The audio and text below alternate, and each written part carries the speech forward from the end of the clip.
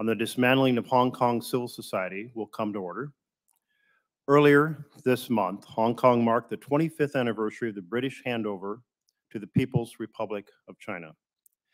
Instead of celebrating the high degree of autonomy and universal suffrage promised to the people of Hong Kong, this anniversary serves as an occasion for Chinese leader Xi Jinping to go to Hong Kong and flaunt the control he now wields over the city. It has now been 2 years since implementation of Hong Kong's draconian national security law. In these 2 years, authorities... Corona. In these 2 years, authorities completed the transformation of Hong Kong from an open society into a city gripped by fear of the mainland's authoritarian repression. A city that once boasted a vibrant civil society and pro-democratic institutions saw these pillars of what made Hong Kong so special systematically dismantled. The Hong Kong government now jails protesters and politicians, shuts down independent media, and silences critics, even criminalizing dissent. At least 10,500 Hong Kongers have been arrested for political and protest-related offenses. No fewer than 123 individuals face national security charges and will likely be tried with few or no due process protections and with possible extradition to mainland China. At least 65 civil society organizations have shut down or left Hong Kong for fear of prosecution under the national security law. Today, sadly, that once vibrant civil society is crushed, muted, and scattered. Today's hearing offers a microcosm of what's happened and what remains. Our witnesses bring a deep history in civil society in Hong Kong, as well as experience being persecuted and having to continue their work in exile in Tokyo, in London, in Los Angeles, and here in Washington, D.C. Like so many, they continue to fight for the people of Hong Kong and its once proud institutions. In recent months, this commission has heard from dozens of Hong Kong's true patriots, journalists, human rights advocates, students, former legislators, social workers, and religious clergy, non-governmental organization staff, doctors, nurses, lawyers, teachers, and trade union organizers. In the coming days, we will release a report on what those members of civil society have experienced, largely in their own words. And today's hearing offers a glimpse into that bleak picture. The Chinese government's policy of crushing resistance turns Hong Kong into a city subject to centralized political control like other cities in China. The civil society voices we've heard from view authorities as co-opting those who can be bought, constraining those who can be intimidated, and cracking down on those who cannot be silenced. As we hear some of those stories today, I look forward to learning from our witnesses what we can do to support the civil society that remains in Hong Kong and organizations that now operate elsewhere on behalf of the people of Hong Kong. I look forward to exploring with the Biden administration the additional steps that can be taken to hold accountable those responsible for undermining Hong Kong's autonomy, basic rights, and rule of law. Later today, the Commission will release a report, a staff analysis on the role of Hong Kong's prosecutors in these abuses. We hope that this analysis, like the work we do documenting political prisoner cases generally, will shine a light in a dark place and point to a better path ahead. Without objection, these supplementary materials will be entered into the record. I now recognize Congressman McGovern for his opening remarks. Well, thank you, Mr. Chairman, for holding this hearing on the erosion of civil society in Hong Kong. Hong Kong has long been a particular interest of this commission. From the start, 20 years ago, our annual report has included a discrete Hong Kong chapter. This is the 6th hearing on Hong Kong or featuring a witness on Hong Kong in my 3.5 years as House co-chair. The reason for this heightened attention is regrettable, however. The changes in this time have been dramatic. 3 years ago this summer, the world witnessed massive protests in the streets of Hong Kong. The trigger was an extradition treaty that put residents at risk of being forcibly sent to the mainland. The context was the steady erosion of democratic norms under Chinese government and Communist Party influence. For our September 2019 hearing on the protests, witnesses flew in from Hong Kong.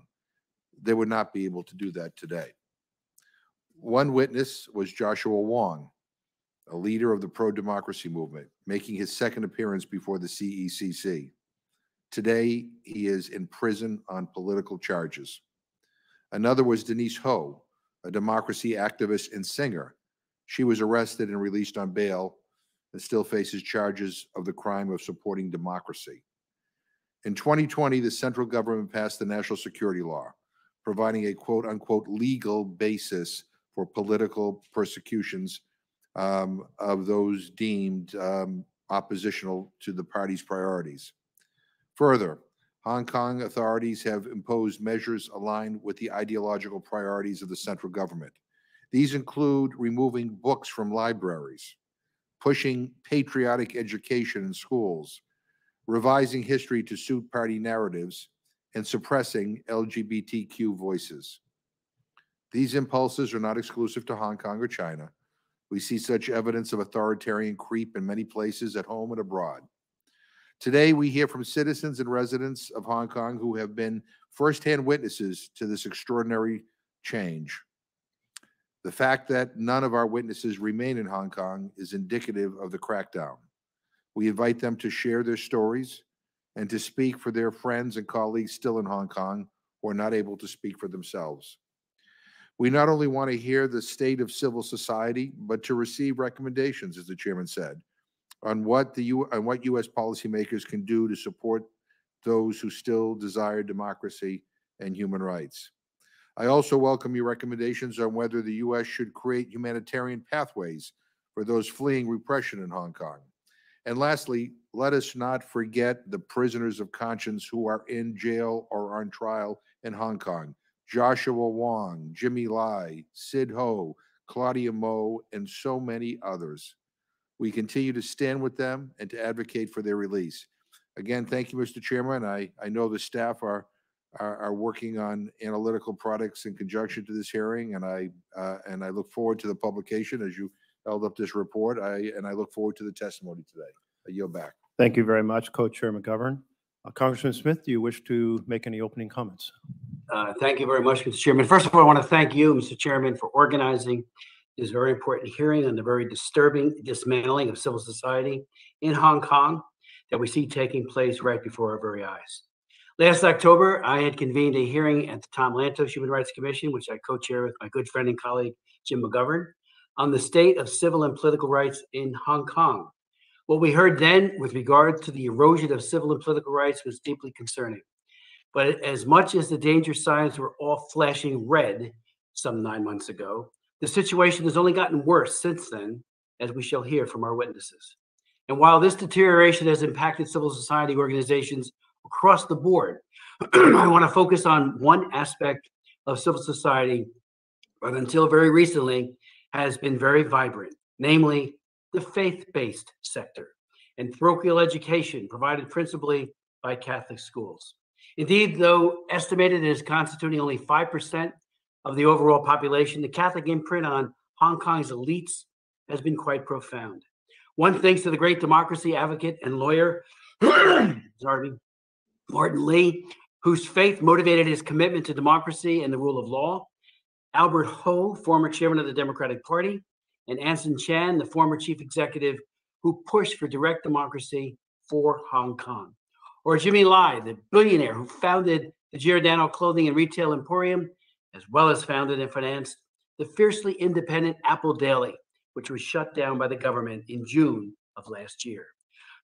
Jimmy, a convert to Catholicism, was arrested and charged with crimes under the draconian national security law, which was enacted in 2020 at the behest of the Chinese Communist Party. Jimmy remains in jail, but he is a man of faith who easily could have fled to safety, like the roughly 90,000 citizens who left Hong Kong between June 2020 and June 2021, because he is or was a rich man. Yet Jimmy stayed in Hong Kong to stand with those who spoke for freedom. Such a heroic man. Towering above all is Cardinal Zen, who for years has been warning about Communist China's efforts to control the church, in particular its Catholic schools, as well as education in general. The church resisted efforts in 2012 to impose propagandistic citizen education using mainland-approved textbooks in Catholic schools, which was a mere 10 years ago. Fast forward today, however, and the teachers are being purged from schools at all different levels in Hong Kong, not only Catholic ones. The Cardinal has been a thorn in the side of Beijing, as well as those in Hong Kong who sought to do the Chinese Communist Party's bidding. Thus, one perhaps should not be surprised that at the beginning of this year, a series of 4 articles appeared in Tai Kong Po, a newspaper owned by the Chinese government via its liaison office in Hong Kong, attacking the Cardinal.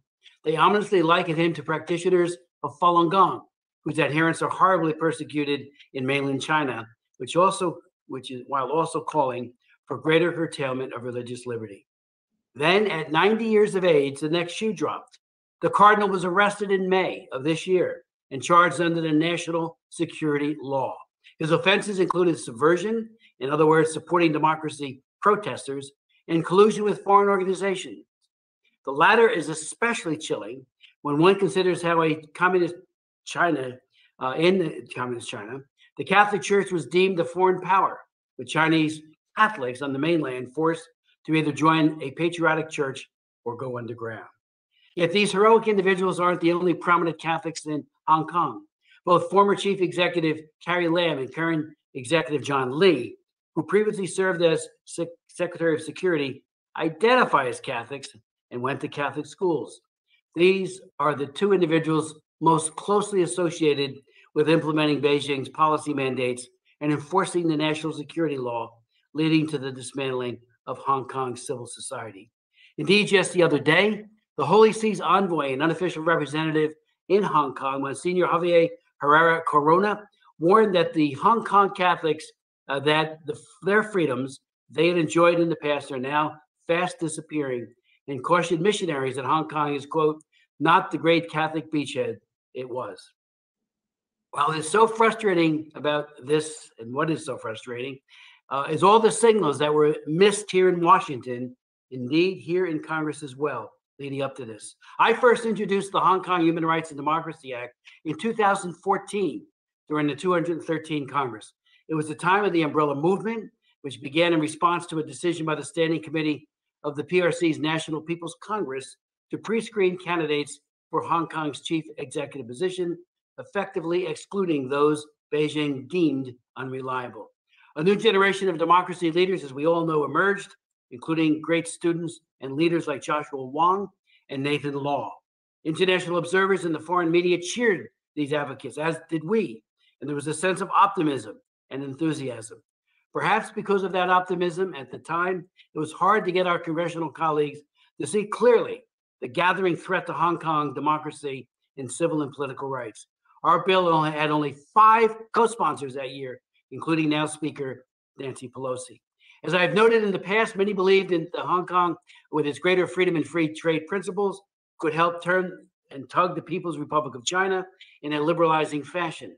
Hong Kong's basic law was a mini constitution that some believed could serve as a model for expanding respect for the rule of law in China one day. Such hope sadly proved illusionary. In March of 2019, the Hong Kong government proposed extraditing alleged criminals to China, raising fears that political dissidents could be sent to mainland China to face charges over exercising basic freedoms. Hong Kong's government, using an increasingly aggressive police force, began to resemble that of mainland China in responding to legitimate protest, speech, and peaceable assembly. Congress too awakened to the changed situation, and with now 47 co-sponsors, and under the leadership of Speaker Pelosi, our Hong Kong Human Rights and Democracy Act passed the House with Lantos Commission co-chair Jim McGovern, I'm happy to say, is the lead Democrat. Indeed, that same day, Jim's bill placing restrictions on tear gas exports and crowd control technology to Hong Kong also passed, with me as the lead Republican co-sponsor. When the Hong Kong Human Rights and Democracy Act was enacted into law, the Trump administration declared that Hong Kong was no longer, quote, sufficiently autonomous, such as to warrant being treated as independent of China for trade and technology export purposes, and further sanctioned key individuals in the Hong Kong government, including Carrie Lam. While we can point to this as a victory with Republicans and Democrats united, frankly speaking, we all know it was the case of too little and too late. Certainly too late to help save democracy and civil society in Hong Kong. Thus, here we are, no longer at a crossroads, but further down the wrong road. Where we go from here depends in part on whether the world is paying attention, and especially whether we here are paying attention, which is why this hearing today is so important. To Martin Lee, Howard Ho, Cardinal Zen, Jimmy Lai, Joshua Wong, and all of those who have been unjustly arrested or imprisoned, please know you are not forgotten. With that, I look forward to the hearing from our very distinguished witnesses. Yield back. Thank you. Thank you very much, Congressman. I'd now like to introduce our panel of witnesses.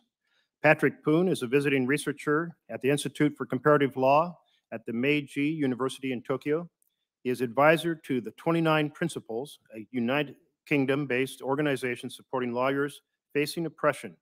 In his years in Hong Kong, he served as a court reporter for the South China Morning Post, China Labor Bulletin, the China Human Rights Lawyers Concern Group, the Independent Chinese Pen Center, and Amnesty International. Fermi Wang is founder and former executive director of Hong Kong Unison, a group that promotes equality for ethnic minorities. Her work running a civil society organization in Hong Kong has been featured in Time Magazine, the South China Morning Post magazine, Hong Kong Free Press. Now in the United Kingdom, she seeks to promote Hong Kong civil society abroad. Ching Chong is a veteran journalist who worked for the state-owned Wenwei Po newspaper for 15 years, acquiring knowledge of the Chinese Communist Party's interference in Hong Kong affairs. He is featured in a recent Economist article titled How a Free and Open Hong Kong Became a Police State. Before he left Hong Kong, he was involved with independent media and journalist organizations. He joins us from Los Angeles this morning. Samuel Bickett is a human rights lawyer focused on the rule of law and civil liberties in Hong Kong and a fellow at the Georgetown Center for Asian Law. He was a corporate sanctions and corruption lawyer based in Hong Kong from 2013 to 2021. He was arrested during the 2019 protests and convicted, imprisoned twice, and then deported from Hong Kong earlier this year. Thank you all for joining us to bring your stories, your knowledge, and your expertise, and we look forward to your testimony. And we will begin with Patrick Poon, who's joining us from Tokyo.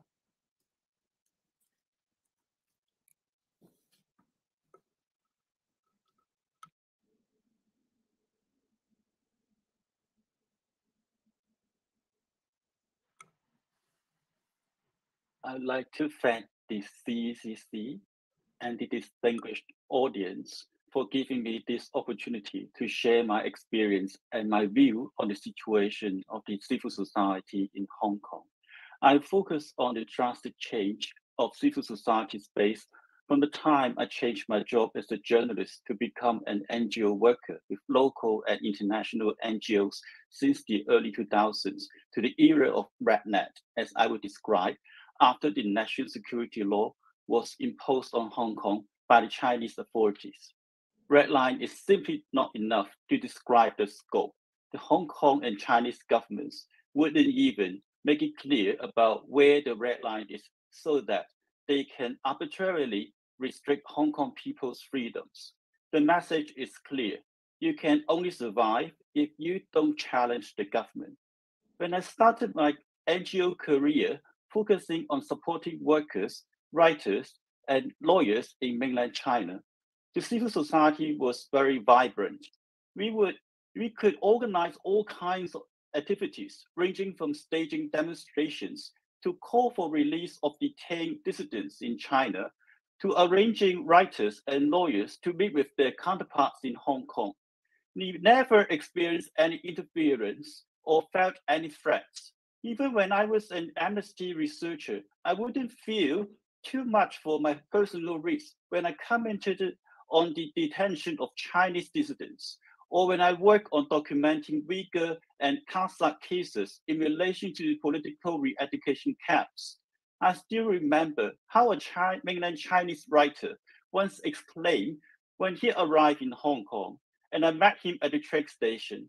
He said, I could finally breathe the air of freedom. It was a time when many young university graduates in Hong Kong who would be willing to get a relatively low salary to work on issues that we believe we could do something to help our friends in China.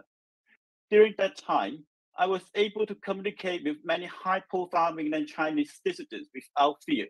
Late Nobel Prize laureate Liu Xiaobo had so much hope for Hong Kong's support that he contacted me and several others in Hong Kong in late 2008 to invite prominent pro-democracy figures in Hong Kong to co-sign the Charter 08. Many of those democratic figures, some of them now in prison, and myself were among the first batch of co-signatories. We didn't need to think much when we decided to co-sign it. These experiences led me to continue my work in international NGOs like Amnesty, as I believe that it is significant to push China to comply with its international obligations. It's unimaginable at the time that Hong Kong freedom of expression and freedom of assembly are completely gone. Even prayer meetings or mass to commemorate the victims of the Tiananmen massacre are now deemed too sensitive. For NGOs in Hong Kong, we used to feel secure to organize talks on Hong Kong issues in China and Hong Kong, no matter public or closed door, with universities in Hong Kong. We didn't need to worry too much about our personal safety comparing with activists in mainland China. But now everyone needs to have a second thought or self-censor the content of the events before planning such activities. We used to be able to organize public talks by inviting human rights lawyers from China to share their experiences to the general public. Now it's just imaginable how similar activities could be done anymore in Hong Kong.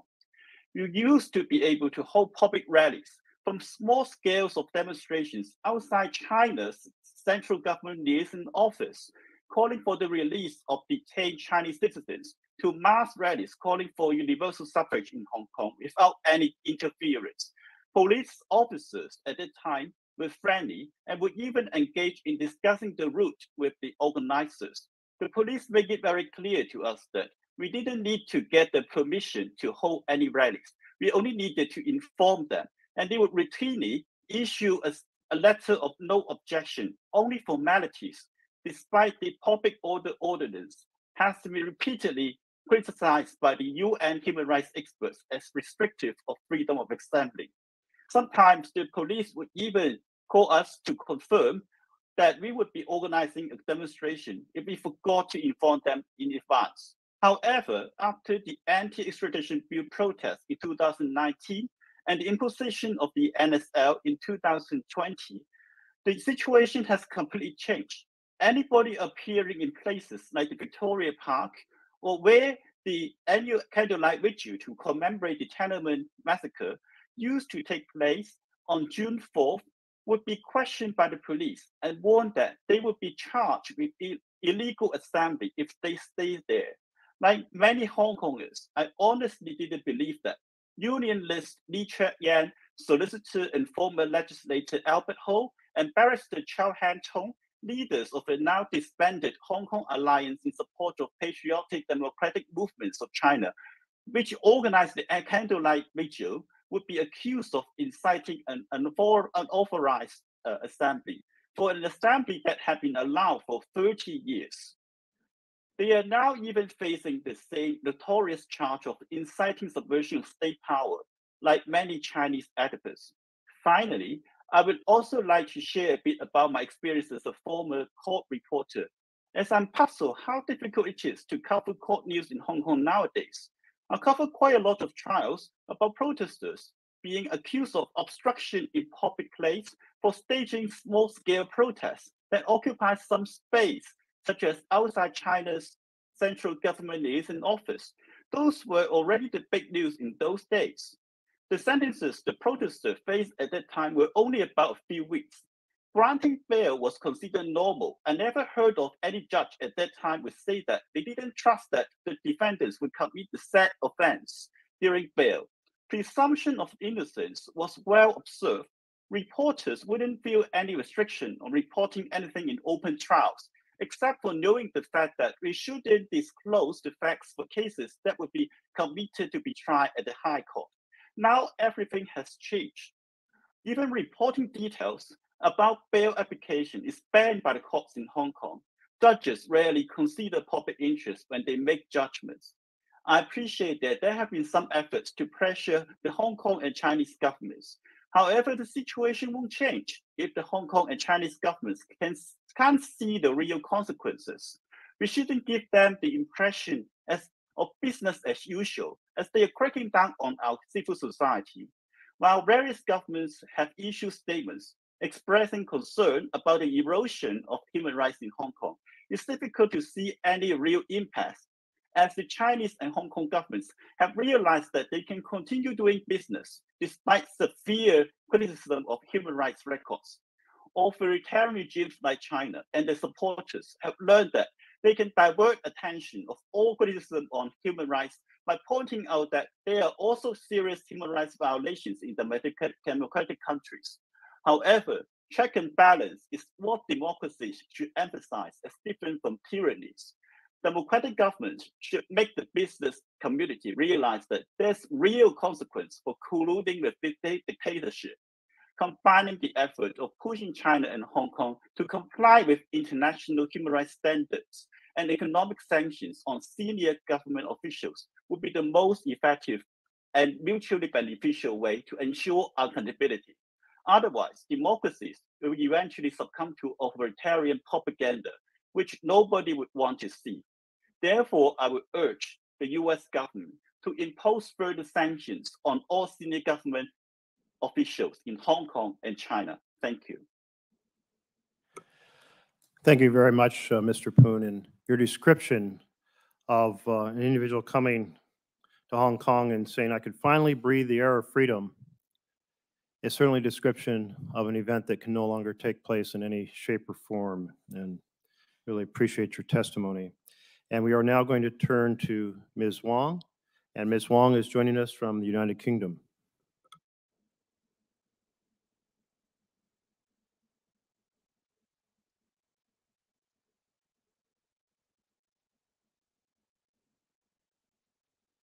Dear Mr. Chair, Co-Chair, and other commissioners, thank you very much for holding this meeting. It really means a lot for us. I just get a little emotional when Mr. Chris Smith mentioned those names. They all are my dear friends.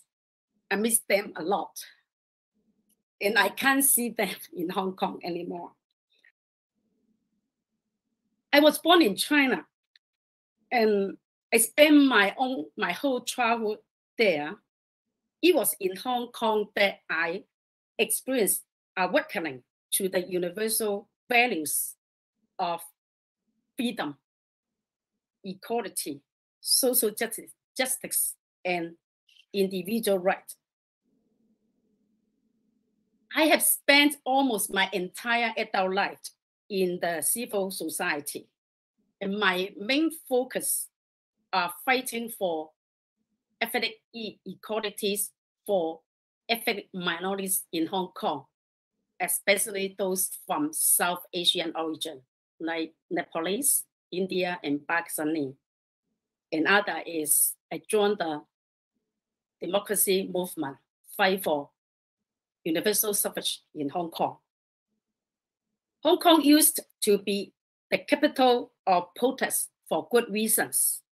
First, the Hong Kong government was not democratic and not so responsive.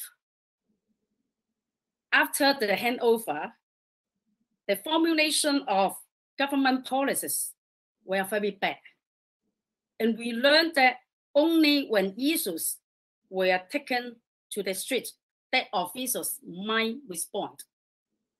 And second, because there were independent media, and they did a very good job that they helped to putting pressure on the government and draw public attention and concerns.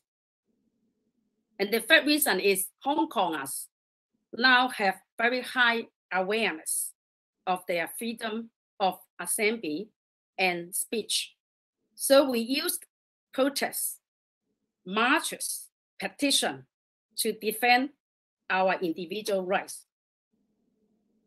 And the last reason was there was a huge gap between rights promised and rights delivered.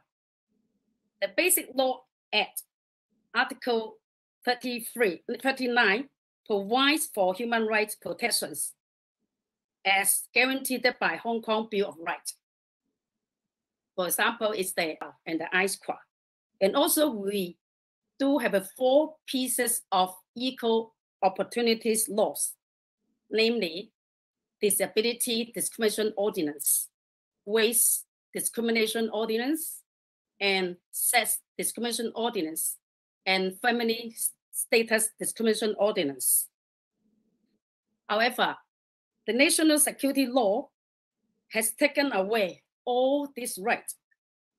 I will say the civil societies in Hong Kong is dead. Now, no more. When I first read the national security law, I was very naive. I thought that the crimes of secession, sedition, terrorism, and collusion with foreign forces should be of no concern to my work, that fighting for equality for minorities. But then I noticed that the national security law instructs the Hong Kong government to strengthen propaganda, guidance, supervision, and administration over schools, social groups, media, and the internet. Soon, I realized that the national security law means a total breakdown on the civil society. In Hong Kong, many non-governmental organizations, we call NGO, that provide social service for the people who are in need. They receive almost 100% receive funding from the government. So after the handover and also our amendment on the funding mode, that means every 3 years, an NGO needs to sign the contract with the government and then create very serious self-censorship. Now, no more social service agency with criticizing government policies. So therefore, there we have another sector that if you want to criticize or challenge those injustice policies or unfair policies, injustice systems, that we will go to the civil societies or we set up our own civil societies. So I must let you know that in Hong Kong, civil societies is entirely separate and different from NGOs in Hong Kong. For the social services now, completely silenced. And just recently, we have an amendment that on our professional social workers ordinance that anyone who violates the national security law will be deregistered and with their license will be taken away forever. And then the Labor Bureau is organizing study groups on the speech that Xi Jinping given in the 25th of anniversary of the handover. And this is very important that the Labor Bureau or the government officials, they will count on who are present and who are absent. What does it mean? That if you are present, you are loyal enough, it's easy for you to get the government funding. Now, there is only those NGOs that to be seen as patriotic that you can get fundings. If those NGOs, you don't really cooperate with the government policy or join the study groups, I'm afraid it's very difficult for them to survive. This is the case in the social work profession and also the NGOs in Hong Kong. But I would like to talk about is the civil society. I first joined the Civil Human Rights Fund back to 2002. That when it set up, I joined it when I was advocating for the legislation against racial discrimination. And I really rely on the civil societies, the joint effort to pressurize the government. For example, because that was very poor education policy for ethnic minorities, especially those from the working class. And then I need to cooperate with the professional teachers union. And now you know that it was shut down, no more. And then when all the Pakistani, Nepalese, India, the working class, they do not enjoy the equal wages. They were discriminated in the working places. And then we need trade unions. And then I always went to Lý Trợt Yang, CTU, Confederation of Trade Unions. But now it's shut down and Lý Trợt Yang is in jail. And then I need to rely on some different civil societies through Civil Human Rights Fund. Now it is also gone, no more.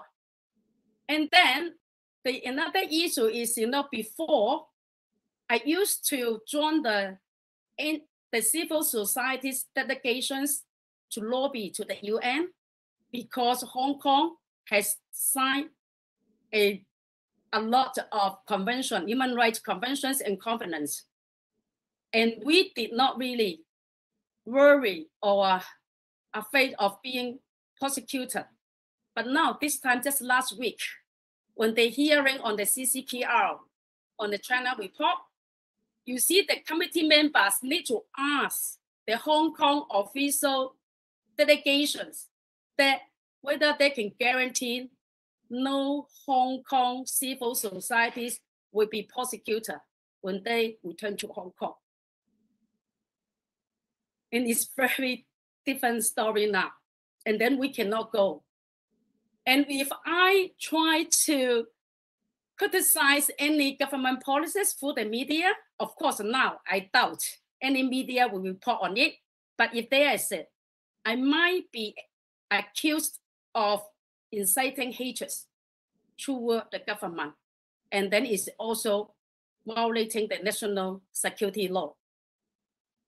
And then I just want to tell you that for the civil societies in Hong Kong, it's very difficult to survive.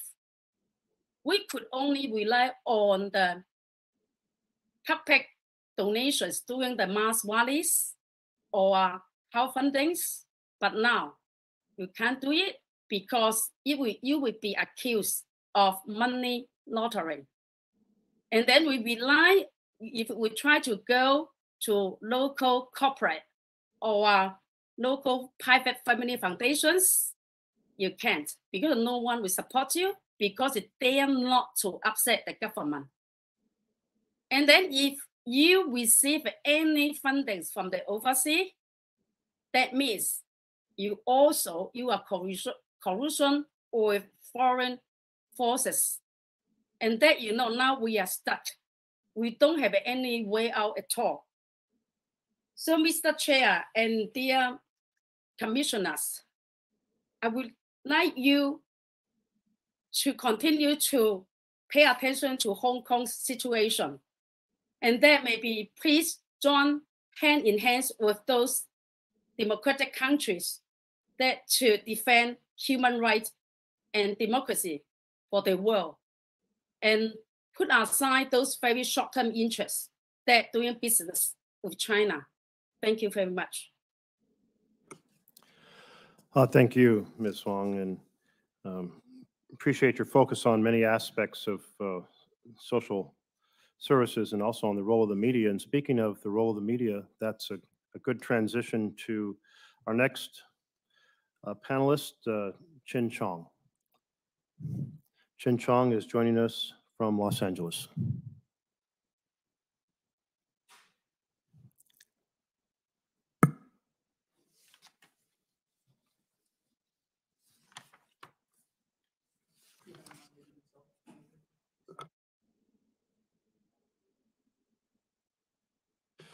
Chin, The Chinese will draft the basic law.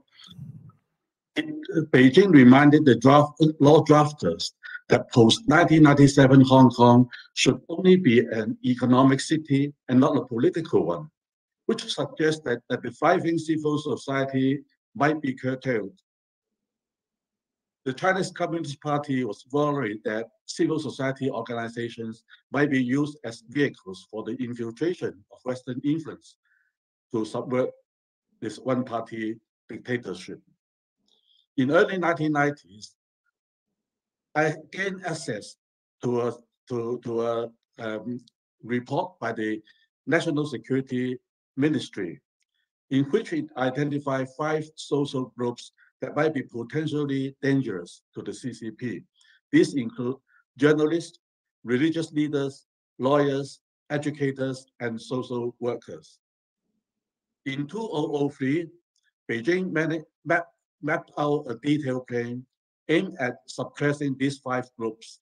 It compiled a database of the prominent figures in each of these sectors and classified them according to their political attitude towards the CCP, either as friendly, neutral, or enemies, and developed different united front strategies for them, either to co-opt or eliminate them. It set up also a psychological warfare department to discredit those who were considered as not friendly. Beginning from 2003, the CCP took several important measures to abrogate the basic law commitments. All these measures were aimed at imposing the CCP's view on Hong Kong and gradually convert Hong Kong from a free society to an authoritarian one. Such efforts culminated in the enactment of the draconian national security law in 2020, which ultimately destroyed Hong Kong's civil society. Within the first year of its enactment, more than 60 civil society organizations were disbanded. Now I focus on the media sector. Before 1997, Hong Kong's media market was characterized by its plurality and diversity in their editorial lines. At those times, most of them were Taiwan friendly. To reverse this situation, the CCP started a massive united front strategy, trying to convert the political stance of this newspaper. At that time, the #1 man in Hong Kong, Mr. Xu Jiatuan, began to adopt a friendly approach by wining and dining newspaper owners and executives. The most successful cases being Xingdao Daily and the Mingbao, which used to be against China taking back Hong Kong. Other means to transform the Hong Kong media include outright acquisitions of shares of major news outlets by pro-China business tycoons like the South China Morning Post, Mingbao, and the TVB. Such acquisitions resulted in obvious changes in their respective editorial policies.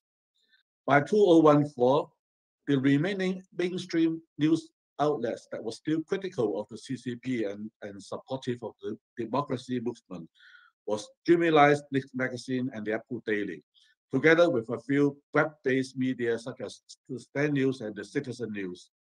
The enactment of the national security law gave the authority wild sweeping power to shutter all the remaining pro-democracy news outlets, with Apple Daily and the Stand News bearing the full brunt. The chilling effect was obvious. The FCC voluntarily suspended its annual Human Rights Press Awards, citing the elusive red line of the national security law. The Hong Kong Journalists Association lowered the threshold for this solution in anticipation of the pressure to disband itself. The Independent Commentators Association, which I was instrumental in setting up, set up to safeguard media freedom, went into silent voluntary dissolution. To avoid the acts, the editorial policies of news outlets had to toe Beijing's line.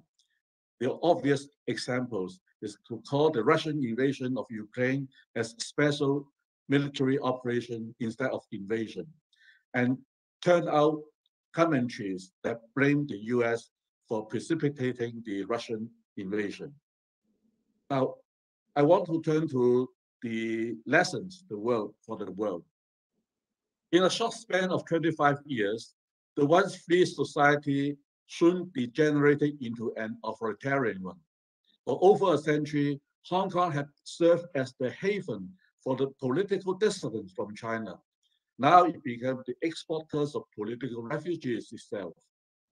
Once prized as the freest place in the Chinese-speaking world, now experienced unprecedented curtailment on freedom of speech and expression. The Pearl of the Orient, a highly successful crossbreed of East and West civilizations, began to lose its luster and irreparable loss to the whole world. Thus, Hong Kong provides a classic example of how, in time of peace, a free society based on the rule of law is being converted into an authoritarian one in which law itself becomes a tool of political repression. The world should learn from Hong Kong's tragic experience and draw important lessons therefrom to avoid begetting the same fate. What alarms me is that the tactics the CCP used to convert Hong Kong are being applied in Western democracies as well. These familiar tactics include propaganda, United Front strategy, party building mechanism, infiltration, and intelligence, to name the most obvious ones. All these tactics are clearly at work in the West now. Hence, the dreadful experience of Hong Kong provides a wake-up call for the whole world. Caring for Hong Kong is not just for Hong Kong's own sake, but for the sake of the whole world. Since we witnessed firsthand how the fundamental pillars of a free society can be easily destroyed by the CCP, we feel duty bound in explicitly state the obvious danger. So I come to my policy recommendations. One for Hong Kong and one for the US. On Hong Kong, we hope Congress should address, to pass the provision in Section 303, the Hong Kong Freedom and Choice provision, and other Hong Kong focused measures in HR 5421 as soon as possible. For the US, I hope the Congress could try to proactively step up the surveillance of CCP-related activities in the US. Under the framework of CECC, I think it should find out ways to combat or reverse the appeasement sentiment towards the CCP, which is, I find, quite rampant in the US. Thank you for giving me this chance to express my ideas. Thank you, Mr. Ching. And our fourth witness is able to join us here from Washington, D.C., and we see how scattered our witnesses are. Hong Kong, Los Angeles, or not in Hong Kong, but in Japan, United Kingdom, Los Angeles. And we're glad to have Mr. Bickett here in person to share his story, his experience as a human rights lawyer, which bears so directly on the challenges faced in Hong Kong. Welcome, Mr. Bickett. Thank you, Mr. Chairman, for inviting me to testify today. The Hong Kong justice system has been corrupted by Beijing's repressive security apparatus. If a case is of political interest to Beijing, a defendant has little hope of receiving a fair trial. Compared to the national security law, little is said about the deterioration of traditional common law courts. But the vast majority of political prisoners were charged under laws on the books for decades, which have been twisted to suit Beijing's current purposes. High-profile political defendants wrongly charged in these courts face an impossibly rigged system. Many ordinary judges have been willing participants in dismantling rule of law. The burden of proof has been turned on its head. Rather than requiring the prosecution to prove its case, judges often declare that defendants haven't sufficiently proved their innocence. And judges regularly ignore or even falsify exculpatory evidence to reach a guilty verdict. Judges who follow the law are punished. When Beijing attacked several judges who acquitted protesters in 2020, the judiciary's leadership removed them. State media harassed one judge so severely that in 2021, he abruptly resigned and moved with his family to the UK. Similar purges have taken place in the DOJ and police. The message to civil servants has been clear: get in line or suffer the consequences. Private lawyers are next. The Law Society and Bar Association recently launched investigations into dozens of lawyers for their work representing protesters. Many human rights lawyers have already been harassed out of town. One judge has even suggested lawyers offering services to protesters may be criminally liable as accomplices. While others have gone through much worse, including many that the representative spoke of earlier, my own experience illustrates how deeply corrupted the process has become. In December 2019, I came across two men in an MTR station in Hong Kong, beating and choking a teenager with a baton. As cell phones recorded the incident, the men denied that they were police officers. I grabbed the baton, stopped the attacks, and detained one of the men until the police came. But the police claimed then that the man, Yu Shu Sang, was actually a police officer. Yu admitted to the police that he had not only lied about being a police officer, but that he had also falsely accused the teenager of a crime he didn't commit. All of this was caught on video. Nonetheless, the police arrested me and let the attackers go free. At the police station, I underwent a common interrogation method in Hong Kong. They put me in a room with the temperature set at around 35 degrees Fahrenheit for hours at a time, periodically taking me out for interrogation before putting me back into the near frozen room. I spent 2 days in custody before getting bail. The DOJ is required by law to act independently, but in political cases, it is the police calling the shots. The first prosecutor in my case told us that the police pressured her bosses to pursue the charges because I was a foreigner who had, quote, embarrassed the police on camera. She was soon replaced. After that, at every court hearing, 2 police officers sat behind the new prosecutor, Mimi Ng, and instructed her. This scene, police officers literally whispering into the ear of prosecutors, is now common in court in almost every political case. At my May 2021 trial, we showed exculpatory videos, and police officers openly admitted to lying repeatedly, destroying evidence, and witness tampering. Magistrate Arthur Lam simply disregarded all of this and outright invented a new set of facts, unconcerned about how this conduct would look to observers. This has also become very common.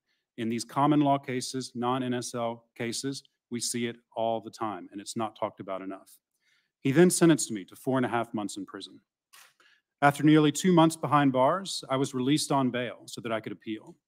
The court assigned the case to a notorious national security judge, Esther To. Judge assignments are supposed to be random, but they no longer are. High-profile political cases almost always go to a small circle of the most virulently pro-Beijing judges. Again, I'm not talking about national security cases, which of course do. These are regular common law cases. Judge To, of course, upheld my conviction and sent me back to prison for the rest of my sentence. There's much that the US and its allies can do to increase the cost of Hong Kong's crackdown. I'm just going to address 3 of those proposed actions today, all of which would protect American interests as well.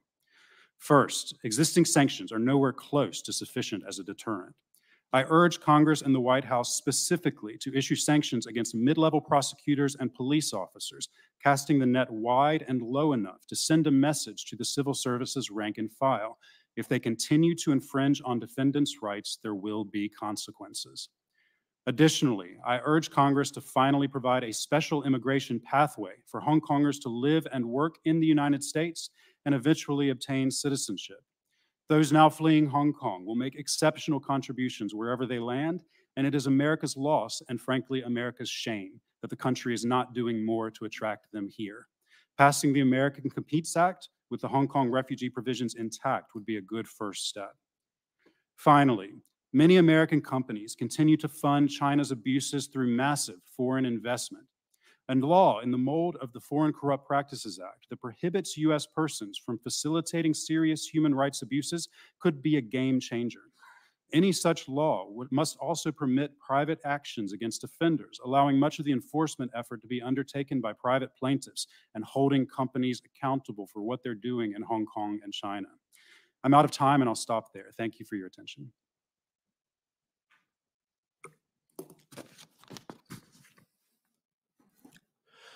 Thank you very much, Mr. Bickett, for sharing your experience as a human rights lawyer, but also as just an individual who intervened to assist someone who was being beaten up and then saw the entire episode changed in kind of a Kafkaesque fashion into which you became the criminal rather than the savior, and not just suffered time in prison, but under a form of freezing air torture, if you will. And we appreciate that you're here now, able to share your experiences freely and to suggest ways that the U.S. can be more aggressive. We're going to turn to our periods of questioning now. It's 7 minutes, and I ask each person to try to constrain themselves to that time limit, and to our witnesses, try to be fairly crisp in your responses so we can get through as many questions as possible. And I'll start with Ms. Wong. And what you describe in Hong Kong bears close resemblance to what we know about mainland China. Officials tolerating some social welfare organizations as long as they strictly self-censor themselves, while treating those advocating for citizens' participation in governance much more harshly, leaving little space for human rights lawyers or independent journalists or women's or LGBTQ rights organizations or labor organizers or religious organizations, not to mention foreign NGOs. Is this how you see things, that the control of civil society in Hong Kong now closely resembles what we have seen in mainland China?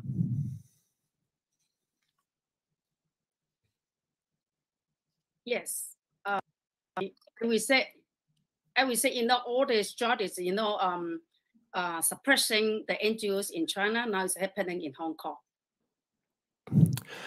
So you're in exile, and how do Hong Kongers in exile preserve the spirit of Hong Kong and work to rebuild civil society abroad? Is it really possible to benefit those who are still in Hong Kong?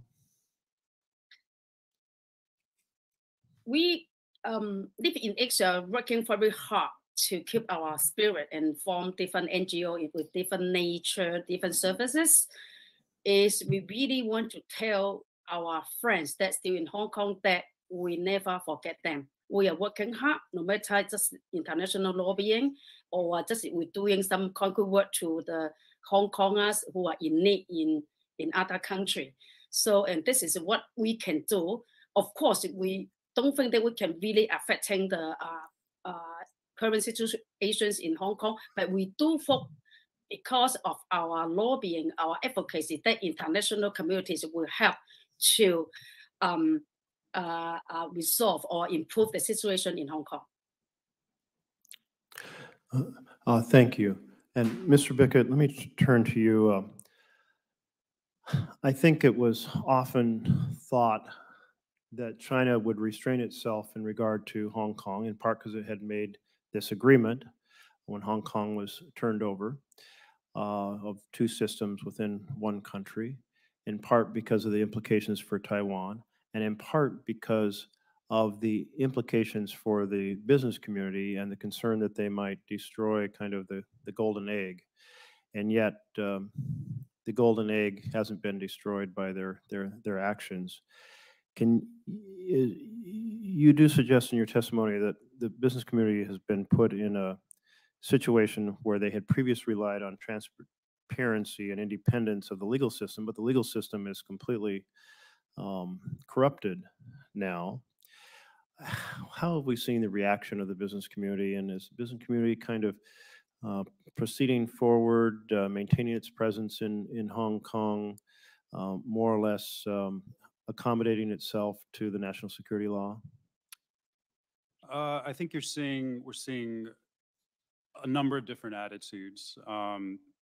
Overall, I think I would say that the business community, especially the foreign business community, is not as concerned as they should be about what's happening in Hong Kong. I think a lot of businesses are somewhat deluding themselves that the breakdown of rule of law and of the court system will only apply to political individuals, locals, things like that.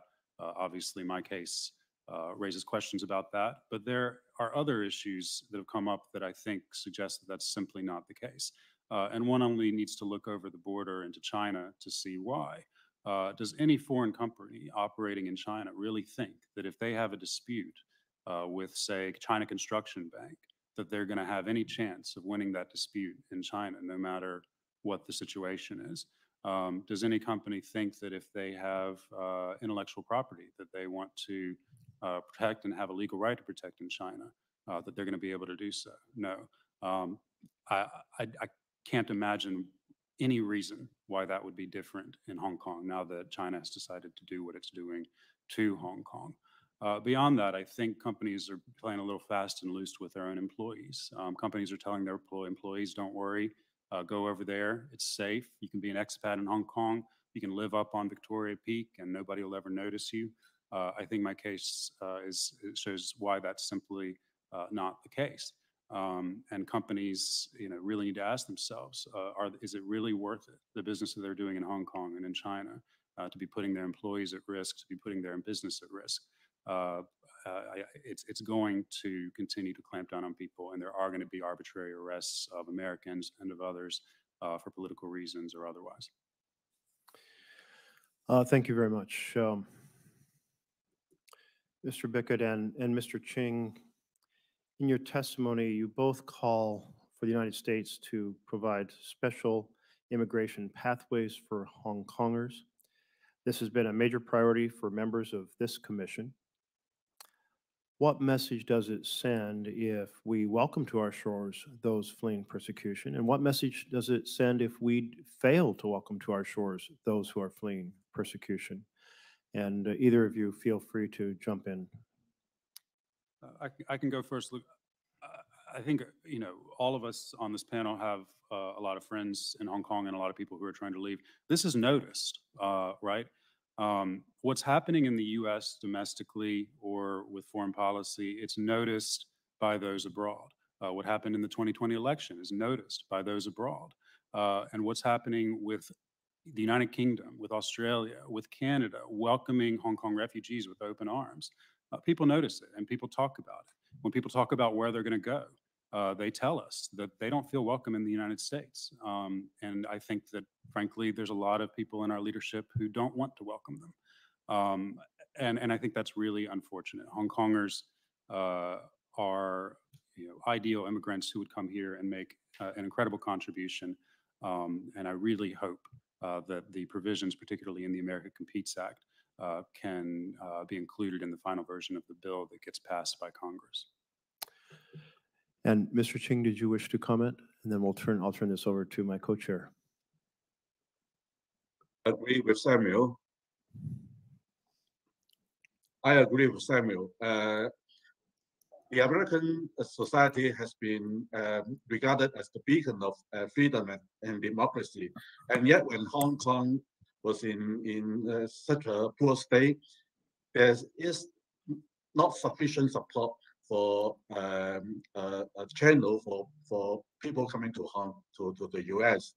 And I understand that those applying for political asylum has to wait for a long time. For example, in my case, I've been waiting for 2 years without getting an interview.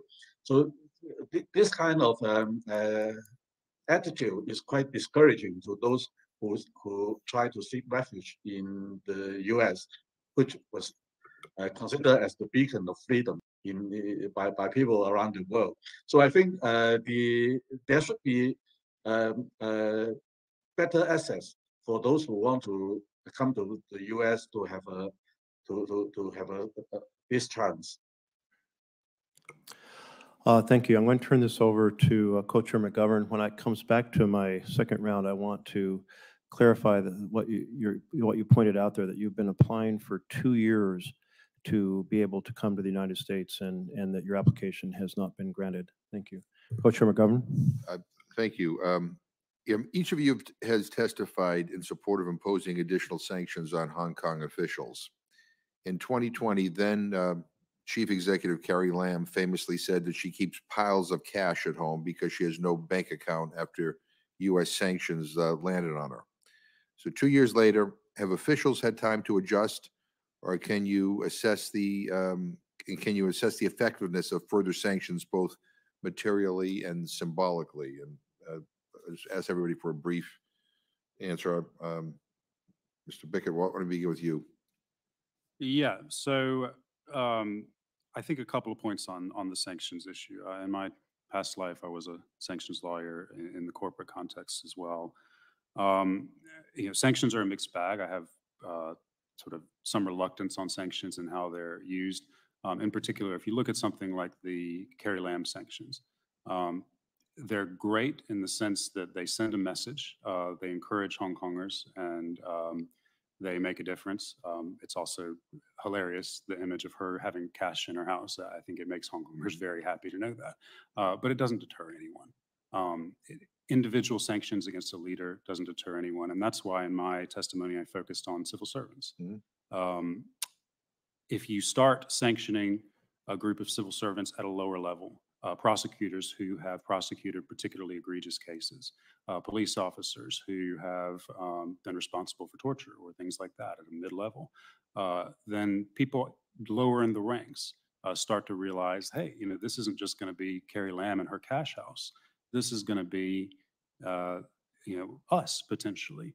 Those are the people who, they're not going to go out and say, I quit and leave the service, but they're going to potentially quietly start restraining themselves a little bit. And there is an urgency to that. A lot of these cases are still going through the system. Once they've all gone through the system, there's going to be, little deterrent effect. It's all going to be done. So that's something that I would encourage the Congress to do very quickly. As for whether there's been time to adjust, that's absolutely true. We don't get the details, but I would assume that by this point, Carrie Lam and John Lee and these people who have been sanctioned have been able to get a bank account through a Chinese bank. And that's sort of the double-edged sword of sanctions. The more the United States uses them, the more our adversaries adjust and find ways to get around them and set up mechanisms to do so. With that said, Carrie Lam will never be able to travel to the United States. She probably, despite them not issue sanctions, won't be able to get a flight ticket to go to the UK or to Europe. These things matter. They matter to Carrie Lam, who, despite everything that she says, absolutely loves the West and doesn't want to spend the rest of her days in China. And they certainly would matter to civil servants who might have money, family, and just simple travel plans abroad. Chong?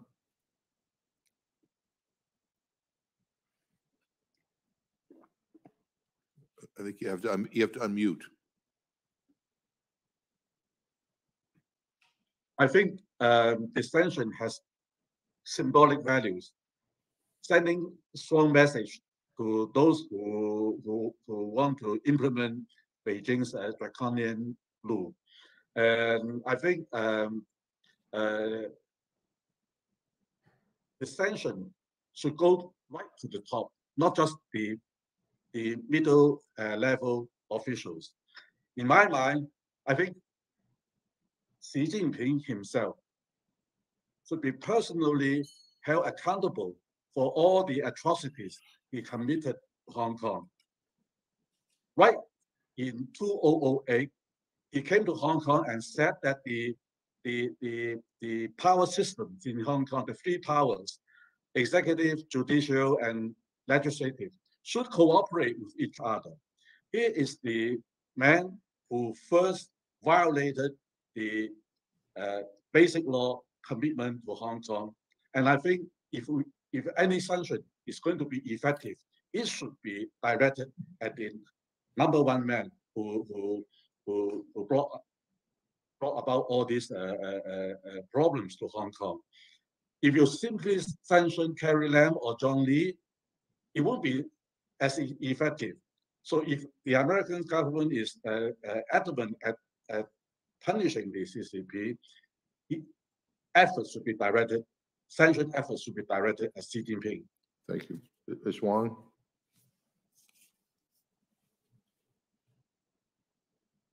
I agree that sanctions to individual officers, either number one or Hong Kong top officials, we send a very important meaning, even though maybe they can just another way to have a ban of China, but still because as far as I know, the Hong Kong officials, they don't have any so-called mission or whatever.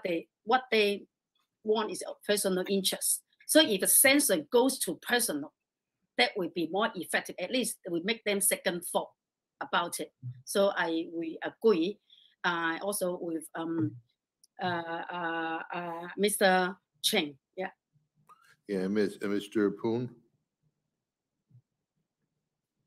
Yeah, I definitely agree with all of them. I think like for the sanctions, it will be targeted on the top and also the medium level, that actually would send a very clear message to the the government officials that they would not be spared if they would be continuing their human rights violation. And then I think like for further sanction, that should be also linked with to influence other businesses also, because as I argued earlier, like we shouldn't make like the business also feel like they can do business as usual. And then also for some of the family members of like senior officials, like Carrie Lam's family are still like living overseas without any consequence. Right. I mean, like I'm not talking about like they should be punished, but it's actually like when actually so many young protesters in Hong Kong, they're trying so hard to flee Hong Kong, but there's actually not enough ways for them to flee Hong Kong. But they can see that even like Carrie Lam's family can still really, live a good life in overseas. It's actually quite ironic. So I mean, if we want to have really something more useful, then it should be like a very, very strong sanction conditions, and shouldn't we just like restrict to a very few conditions? Thank you. Thank you. And I think I'm out of time, but I just want to, and I have unfortunately to go to another hearing, but I just want to, at some point in further on as you're answering questions, one of the things that I think is important, would be important for us to hear, is whether or not you think that our current administration here in Washington, or the Congress, whether or not there is an impression that we are taking matters in Hong Kong seriously enough, that whether or not we are responding in a way that is that people think we should. And I don't want to get other time, but my guess is that you don't. And so that's why these recommendations and this conversation is important, to figure out what we can do next and what we can do more, because what is happening in Hong Kong is unconscionable. And some of the people that the chairman and I mentioned, and Mr. Smith mentioned, these are people who we not only know, but they're our friends. They're good people who are in jail for no good reason. And it really is quite shocking and unconscionable. So I thank you all, and I yield back. Thank you. Thank you very much, Co-Chairman Govern. And let's turn to Congressman Smith.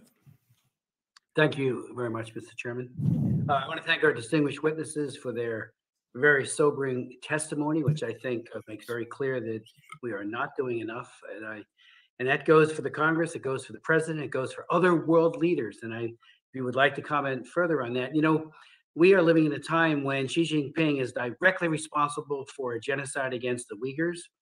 and other people in that region of the world, in Xinjiang, when he continues to bitterly oppress the Tibetan people, when he commits gross violations of human rights across the entirety of China, with the prevalence and the pervasive use of such things as torture, the theft of people's organs simply because the Chinese Communist Party wants to make money. Well, Xi Jinping is directly responsible for all of that and the ongoing oppression of the people of Hong Kong. And I'm just wondering why you think we are not doing more.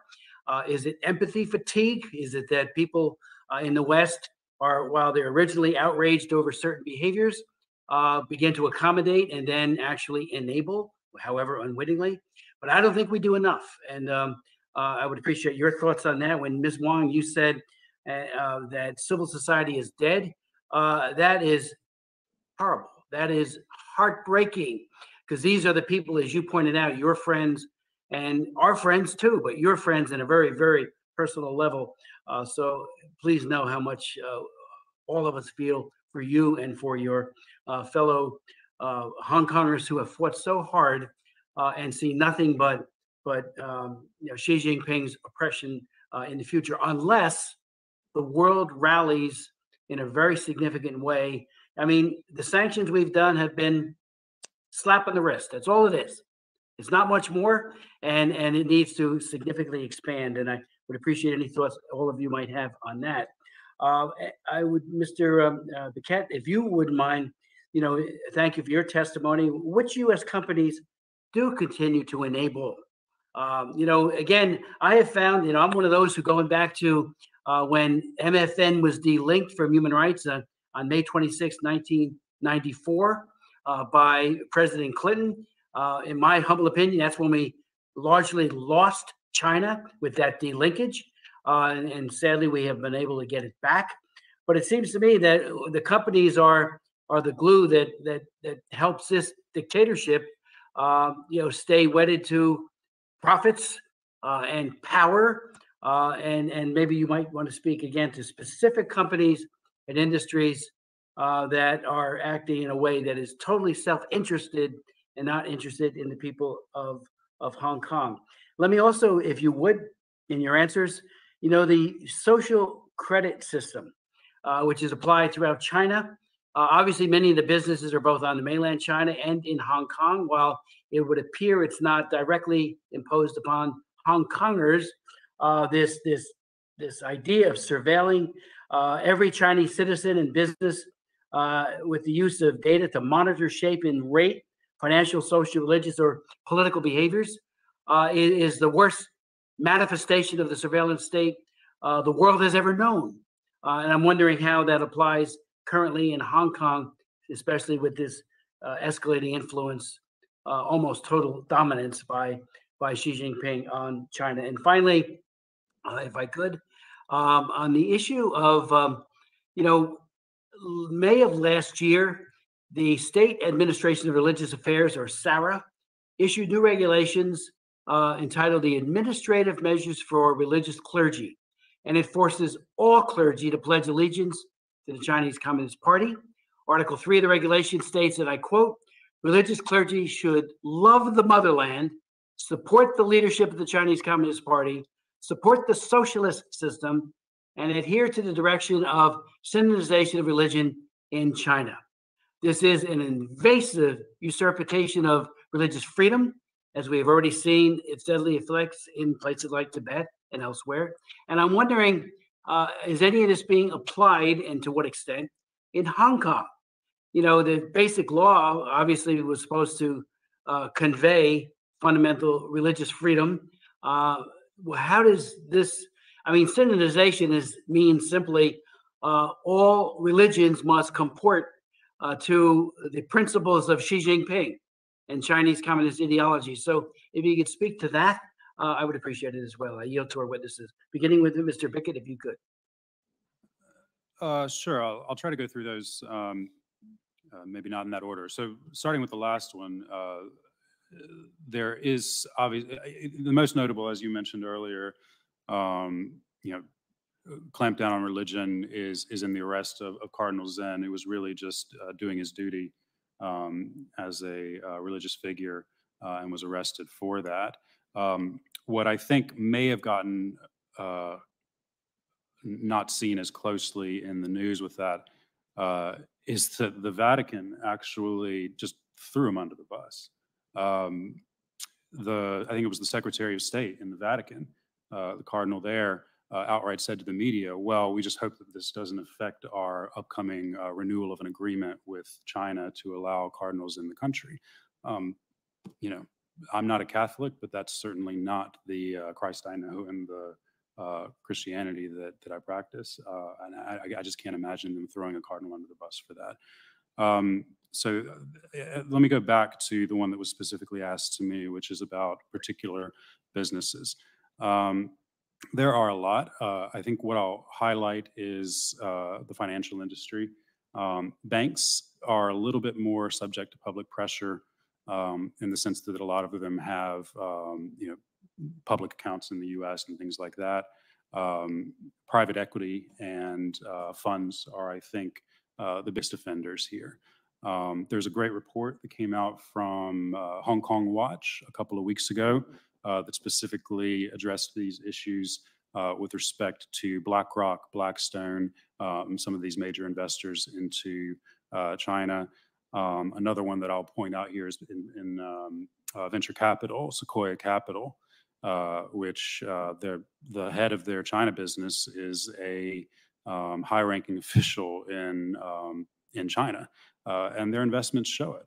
These guys, some of these private equity and venture capital firms, they'll release happy press releases talking about their new investment into Chinese surveillance companies and how it's helped that company grow. These are American companies. And I think, I don't know for sure, but I think a big difference with these companies versus, say, just a typical, the Gap, is that the Gap worries about boycotts in the United States from regular people. The Gap worries about how their image will look across the world. Blackstone, KKR, so far less, simply because I think they're very complex firms that most people don't understand what they're doing, and they simply don't get that much blowback for it. And I think that needs to change. And I'll leave the other questions and to other people. I know that we're running over time. Ms. Wong? So I have no knowledge about the business sector. So yes, so Are world leaders, including President Biden, doing enough in raising the issue of Hong Kong and looking to do perhaps, which I think are needed, additional sanctions, especially against Xi Jinping? I think no, not at all. So sorry to say that, because I hope that the US should really defend for democracy, because now I think it's so important, human rights and democracy against authoritarianism. So I think should have a concrete action. It's not just say, empty promise. I mean, concrete action really to defend the democracy over the world. And then now Hong Kong is a good case that whether you have a really political will and decision to defend democracy. What I want to say. Thank you. If I can just, Sure. If I can just pile on sanctions, just I think, as I've said, I think sanctions are important. Xi Jinping or anything else. Xi Jinping is not personally going to be affected by American sanctions. Let's be clear about that. It's symbolic, and it would be nice. What about? And I agree with you to a large extent. But what about if he were to be singled out? I mean, you talk about committing genocide in plain view, and of course the oppression of the people of Hong Kong is an egregious human rights abuse. Where are the International Criminal Court and like-minded bodies? I mean, they're never held accountable. And with people like Charles Taylor and Slobodan Milosevic, we wait until they're out of power, or the world community finally wakes up long after the bloodletting and the abuse is finished. This is in real time as we meet. I mean, it's worth an effort, I would think, to hold him liable before and Congressman, After the response to this question, we're going to be turning to Senator Ossoff. On the International Criminal Court, I think everyone in this hearing would probably agree that it has very, very limited powers, and in particular, it has no enforcement mechanism. Where you see ICC or international prosecutions, it's because the governments have turned the people over. With that said, I agree with you that there's something to be said for, if not Xi Jinping, investigations into, in particular, the genocide in Xinjiang, the activities in Hong Kong, et cetera, and Tibet as well. But I think the point I always try to emphasize on sanctions is that I worry in the U.S. Congress and in the presidency that sanctions often are used as an easy way to say we're doing something, and then issue a few sanctions on individuals who it might affect a little without changing any policy abroad, and then packing up and going home. And that's in particularly why I focused in my introduction on something like a Foreign Corrupt Practices Act like law that would actually target American companies behaving badly, because that's what we have the most influence over. Yes, sanctions, issue them, but it can't be all that we do. It simply, at the end of the day, does not do enough by any stretch to further American policy abroad. Thank you. Senator Ossoff. Thank you, Mr. Chairman. Mr. Chairman, I'd ask consent to enter into the record the names of 13 journalists or defenders of press freedom who are currently under arrest, in detention, or incarcerated in Hong Kong. Without objection. Thank you, Mr. Chairman. And as you know, prior to my election of the Senate, I worked in the production of investigative journalism, investigating war crimes, official corruption, human rights abuses. Mr. Ching, I'd like to ask you for a detailed update on how, since the imposition of the national security law on Hong Kong, the CCP's efforts to dismantle press freedom and freedom of expression are continuing. Okay. First of all, the chilling effect of the closing down of Apple Daily is very, very alarming. The FCC, for example, have run this Human Rights Press Award for over 26 or 25 years, and yet all of a sudden, after going through all this process of selecting the awards, FCC suddenly announced that they were going to suspend it. So, citing the national security law, which imposed a elusive red line. Now, this is a very big blow to the press freedom in Hong Kong, because FCC has been promoting itself as one of these vanguards of press freedom, and yet it succumbed to the pressure of the national security law. Following the action of FCC, a number of other press organizations also chose to shut down. For example, the Hong Kong Journalists Association, the other day it passed a resolution to lower the threshold for dissolution. Why? Because it anticipated pressure from the authority to close it down, and instead of being forced to close down, they chose to try to dissolve itself voluntarily.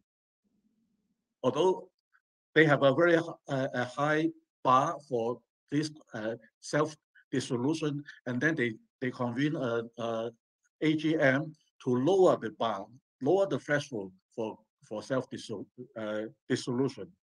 And unfortunately, the one that I have found, the Independent Commentators Association chose to wind down silently, voluntarily. So the chilling effect is so strong that I think it will have a deep impact on journalism in Hong Kong. And you know, the Keith Richard Bird, the president of SCC, he's also teaching at the JMSC in Hong Kong, U, which is a very renowned education outlet for journalism. He told his students to be careful and to be smart in avoiding a red line. So if this kind of mentality is passed on to future generations of journalists, then I don't think Hong Kong would be able to maintain a press freedom environment anymore. So I think the chilling effect of the shutdown, the way Apple Daily and the Stand News was shut down, was quite serious in intimidating the entire profession. Thank you, Mr. Ching. And with my remaining time, can you comment if you have any knowledge or experience of how the CCP is seeking to influence or intimidate or coerce or shape reporting, publication, and journalism pertaining to Hong Kong, even by reporters, writers, and publications who are beyond Hong Kong's borders or beyond the PRC's borders? How do they engage in such efforts internationally? Well, the most common tactics is this united front strategy.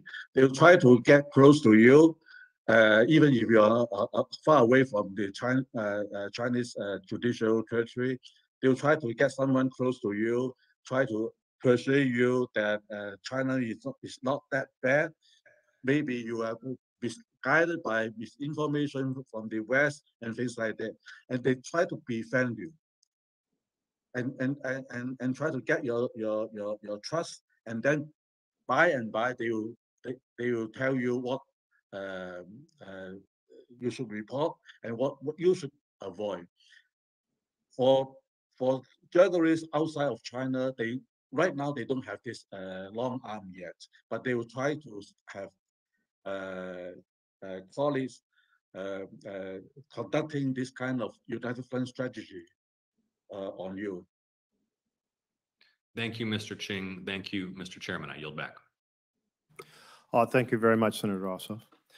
And I want to go back to you, Mr. Ching. You're operating now from Los Angeles, but you mentioned that you've been applying for some form of immigration status for a couple of years without it coming through. Can you expand on that story a bit to give us any insights?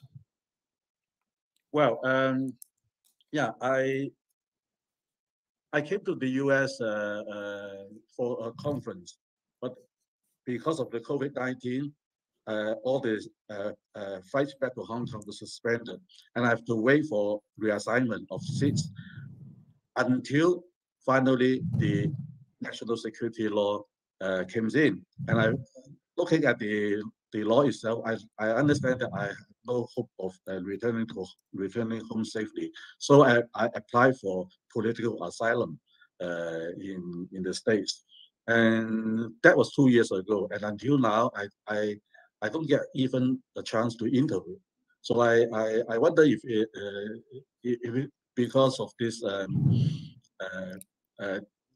some senators point out that the U.S. might not be very receptive to political refugees from Hong Kong. Maybe this is the reason, and I hope, therefore, that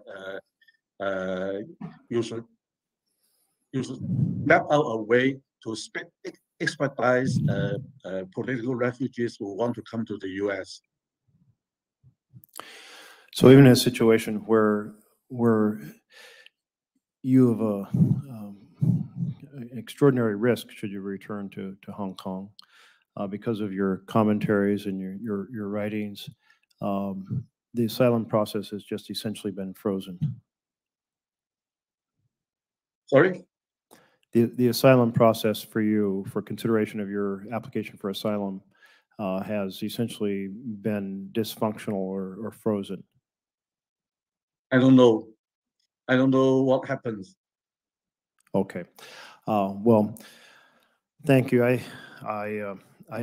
do think that the fact that our door has not been open to champions of human rights and free speech and free assembly who are being oppressed through the national security law in China is of great concern to me.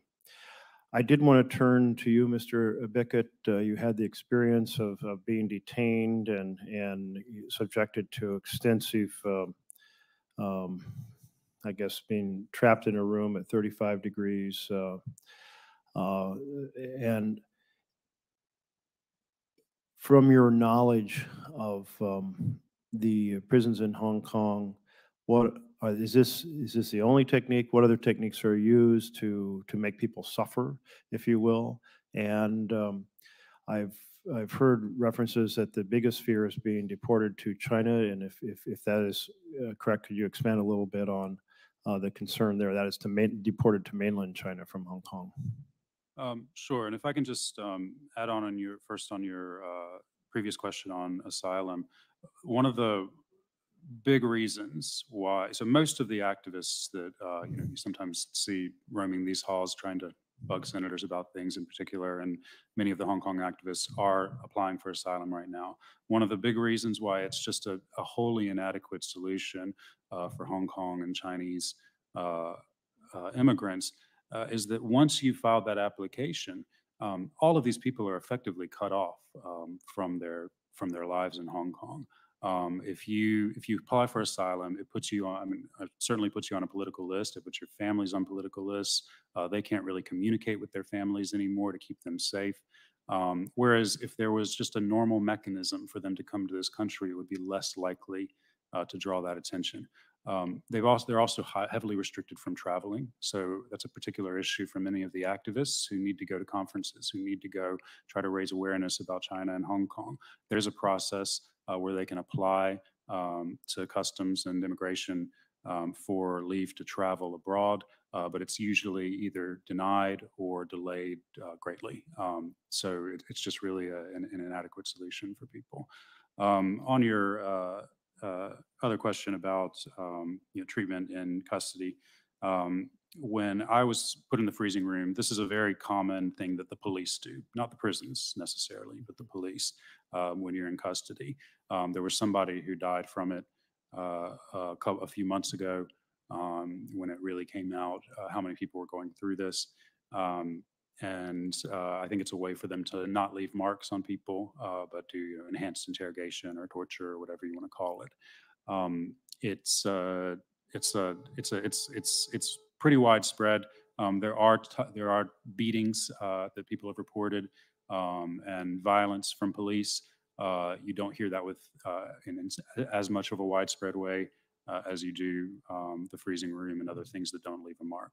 In the prisons themselves, most correctional services officers are relatively mild, particularly at the junior levels. My impression is that I should qualify this with the fact that because of who I was, because of my high profile, and because of my foreign passport, I was clearly kept away from certain things. You did see police, or you did see prison officials beating people sometimes. You saw them punishing people in ways they shouldn't have. It was rarely related to politics. It was more related to this person is annoying me. Where we see more systematic abuse of prisoners, high-profile political prisoners in the prison system is directed by senior officials. In particular, you have someone like Jimmy Lai, who's been talked about a lot today from Apple Daily, who is kept isolated from the entire prison population, supposedly for his own protection, but really as a way to make him suffer. He is supposed to be allowed out for an hour a day for exercise. That may happen or it may not, but otherwise he's just sitting in a room.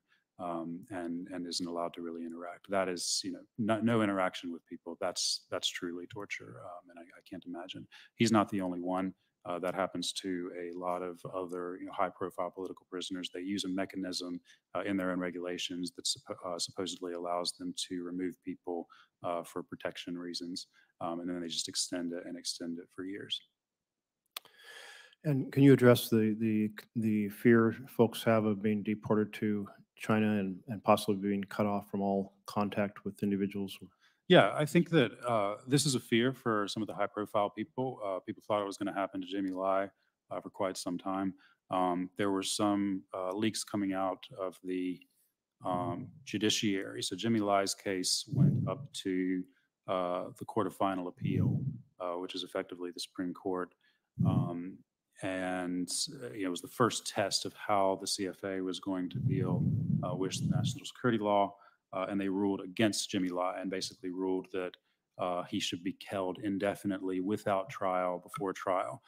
There were leaks that came out that effectively this may have been because the court realized if they didn't do that, that Jimmy Lai and all of these others would be sent to China.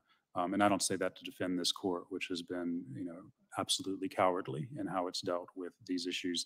But it shows that, in most aspects of society, there is always that present threat. And the simple threat of being sent to China makes prisoners act differently, makes civil society act differently. And Fermi can talk to that as well.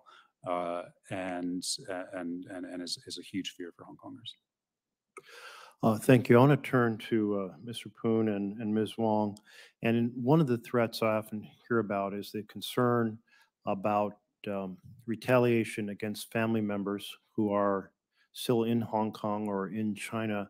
And can either of you shed any light on this risk? And have you had any experiences in which your own extended family, friends, associates in Hong Kong or China have been pressured in various ways because of your courage to speak out?